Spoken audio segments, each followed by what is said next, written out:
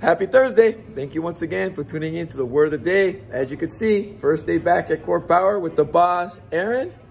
We got a whole new normal. Just finished teaching a class. Aaron was so gracious enough to come and teach me all the new things. Max is great. Yes, that we have to do in terms of checking students in, not touching them. So it was a lot to learn today. Aaron, you're a great teacher. Aw, welcome back, Max. Yes. We missed you. So the word for today is going to be learn. Yeah? Learn. So I think to be able to learn, you got to have an open mind. And you also sometimes have to have a great teacher. Yeah? Aw. And a lot of times you yourself have to be your own teacher.